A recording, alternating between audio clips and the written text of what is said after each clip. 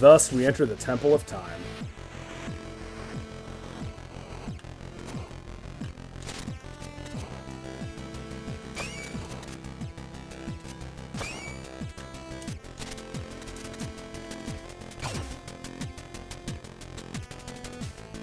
Again, how about that awesome music, am I right? Was this Ganon Castle from Ocarina of Time? Yeah, right? Lasers and shit? No kidding. I'm sorry, what? Ah, yes, the big reveal. Indeed, my dear adventurer, you had been teleporting into this very room all along. So, where are we? In the Tower of Time. And where is that? Surely you mean when. To be honest, I don't really know. The tower is a device that travels through time. It manifests to test messengers who are deemed worthy in order to relocate that as needed. Where will it take me? When? It will take you to the time most in need of a messenger. That is, if the tower doesn't kill you, of course. Need anything? Like, sure. Alright, we need 1,000 for that. We need 500 for that. And then I'm not even really going to worry about that one. Chat, any stories to share?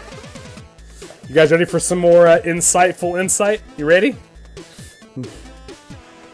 I'm so confused. Yeah. Chucky was the villain all along. Ninja Link is on the move. Yeah, alright. Let's see what this guy has to say. Of course, here's one for you. There once was a land filled with bogs, and these bogs were filled with evil monsters. Sleeping underwater during the day, they were kept at bay under the moon, or they were kept at bay by the moon during nighttime. Well, when she was kind enough to be around after all, the moon was free to travel through space, and often felt like shining her light on other realms. One day the moon got bored and decided to visit the bogland in human form. Wearing a cloak so that her light wouldn't shine through, she hoped to catch a glance of the evil creatures. Getting more than people wandering haphazardly in cursed lands usually bargained for, she encountered a man fleeing from a small pack of monsters. Confident in her power, she removed her cloak, creating a glittering aura of protection to help the man escape. Escape he did, but as he looked back, he could see that his savior had put her cloak back on a little too soon. She was captured by the creatures, who then buried her under a rock so that her light would never shine again.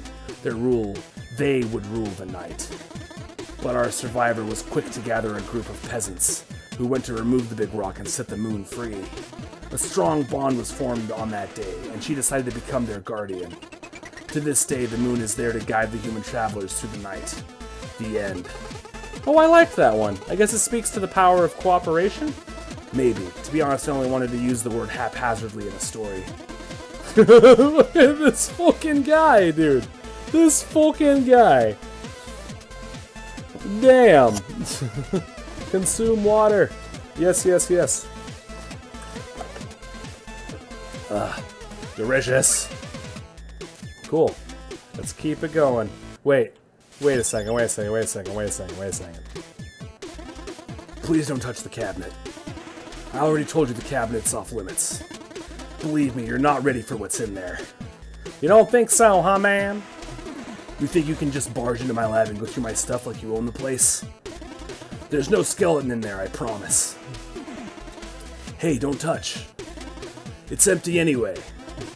Don't make me lock it. Why don't you put that curiosity to good use in the outside world and maybe, I don't know, save humanity? If you touch that again, you'll have to sit through my boring story. I'm warning you, it's boring. It's philosophical. I'll even remove your ability to skip what I'm saying. This is your last warning. What do you think, guys? Should we do it? Should we do it? I'm gonna do it. You better make sure you have some time ahead of you if you're going to touch that again. Here we go. You asked for it, don't say I didn't warn you. You know, it gets pretty lonely out here, so I have a lot of time to think. Here we go, guys. The one thing that keeps bugging me is this concept of happiness. Everyone seems to be looking for it. Some pretend to have it, but no one can really explain what it is. I think I finally cracked that code. You see, everyone has goals. So you think, oh, when I have this, I'll be happy, or when I achieve that, I'll feel eternal bliss. Some people are looking for love or acceptance, while others simply hope Devolver will sign their kick-ass game. From my perspective, sitting here at the end of time and being visited by countless travelers, I came to realize something very important. Goals don't make people happy. They defer happiness into the future, to when the goal will be achieved. This can only fail because once you reach your goal, you are not the same person you were once you set out to achieve it. And what's more, your mindset is to chase something instead of enjoying what you have. Whoa, this is getting hella fucking deep. So there you have it. Happiness is not a goal or a state, it's a system. You optimize your environment and cherry-pick the people around you. So that every day you're just stoked to live your own life. And you don't need to defer any joys because you optimize the present moment. Now I don't know whether that was cheesy or insightful or even just annoying, but I need to optimize my own life. And that implies that you stop trying to open my cabinet, so I really hope I bored you to death. Nope. You should see what I did to that last traveler who got so nosy. Hey, I heard that! Oof. And then it just loops. But yeah. How about that shit? How about that shit, guys? Food for thought. Clip that. Clip that shit. More insightful wisdom. From the fucking messenger. Yeah.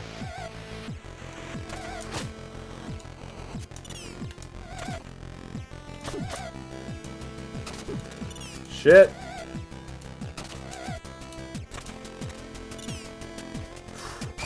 Almost got death number 4 there.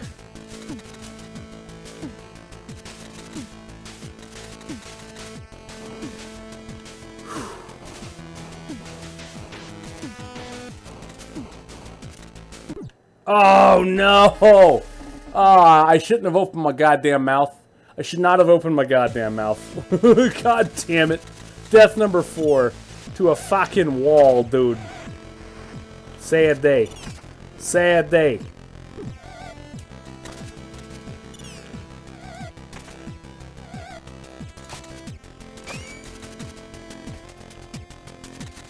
Come on.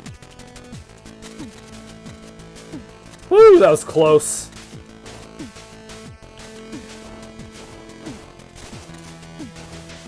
Oh. Oh, I thought that was gonna happen again. I thought it was gonna fucking happen again, dude. Ugh. Maybe it's right. I did get 821 from him. 17. 1/4 deaths from enemies. I know, right? Ain't that fucking sad? Or awesome, based on how you want to look at it. It means the game's puzzles are really good. Oof. Close. God damn it.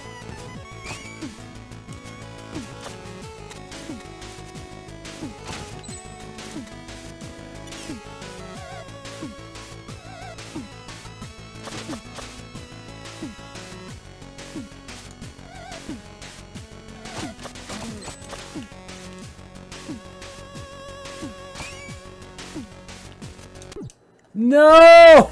Oh, I fucking know! God damn it. God damn it. Number 5. Added to the fucking counter. Fucking god damn it. Fucking stop! 6! Oh my god, that's such a weird fucking setup, dude. Cloud Step literally fucks you right there. That's sad, man. Oh my god, can you not? Can you not? For fuck's sake. Oh shit. Oh shit. Oof. Oh my what? Oh fuck. Oh dude, no, no, no. 3 rapid succession deaths? Fucking back to back to fucking back? Are you serial? Are you serial right now? Are you fucking... Oh my god. No! Oh, no, man, no. This is bad. This is fucking bad, dude. This is bad. Full health don't matter when you're getting squished. Come on, please, please, please, please don't. Please don't. For fuck's sake. God damn it, dude. God fucking damn it. Ugh. 7 deaths. 7 fucking deaths. Motherfucker.